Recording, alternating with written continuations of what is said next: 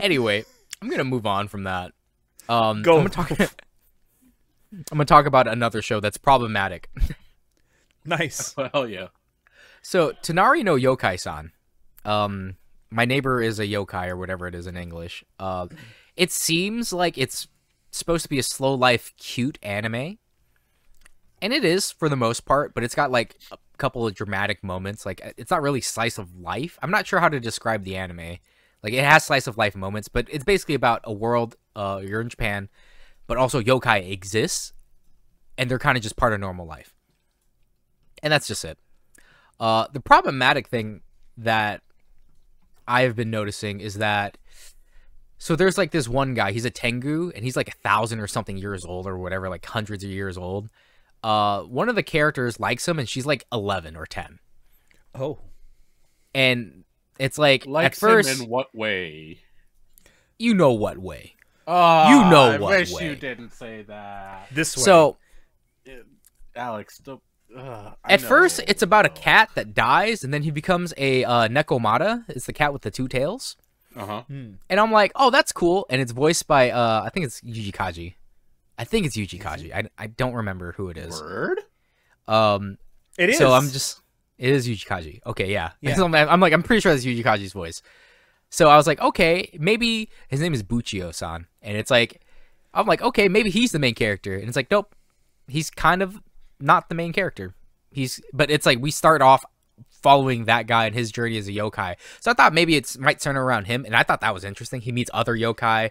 He's trying to figure out like what he's supposed to do as a yokai, because now it's like, well, I was just a house cat and I just wanted to be with my family. And now I'm a yokai, but I still want to love my family. And then he has to deal with like, since he's a yokai, he's going to live a long time. When his family passes, what's he going to do? Because, you know, he's now going to live forever. They're going to live for like the next 40, 50 years and then die. So it's like, oh, that's interesting, you know, perspective from a yokai's point of view. I'm like, that's actually really cool. And he meets different people and has different perspective. I'm like, that's actually all really cool and interesting. And learning about different yokai and stuff that exists in the world and the spirit realm and all the gods and stuff, like, that's cool. Then it cuts to like the freaking Tengu guy and the 10-year-old just like, freaking Jiro, I love you. But like not saying it because, you know, she's 10 and she can't say that out loud. But it's like everyone else realizes like, Jiro, you need to respond to this girl's feelings. Like it's her real feelings. And I'm just like, okay, that's a little problematic. Like she's 10. But at the same time, it's like, well, this dude will literally live forever or for like thousands of years. What is 10 years old to like 30 years old? He can wait 20 years. Time is not of the essence to this man. Time is like a drop in the 20 years is a drop in the bucket for him for her to become legal. Yeah. Right. So I kind of wrote that off, and I was like, okay, yeah, maybe he'll accept her feelings. They'll wait until she's of age or whatever. You know what makes it more problematic? He doesn't wait? No. What makes it more problematic is that this little girl, her grandmother, also loved Jiro. That's right. Oh. Literally, they made a huge thing about how Jiro, the guy that she likes, the little girl likes, also liked her grandma, but they never expressed their love for each other. And I'm just like, you think this is a little problematic? Like, this man has been around for hundreds of years. He's fucking the whole family tree now. Like, what is this? Damn, this like, family tree's got like multiple forks in it in the same generation. And I'm like, I don't know how the anatomy of that works. I don't know if like I believe there's one couple there that's a yokai partner with a human, and it's like I guess they can be partners. I don't know how that's gonna work, like, you know, biologically or anything like that. They don't really go into that.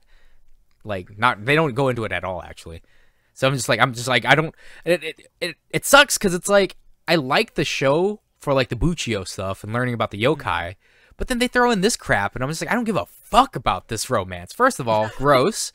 Second of all, brother, ugh. Like, Brother, ew. Yo, I fucked your grandma, now I'm about to fuck you. Like, what the hell is going on here, brother? Like, pump the brakes. Just damn. So it's like, I gave it a pass at the beginning, but now I can't give it a pass no more. And I'm like, you know what? It's a little much.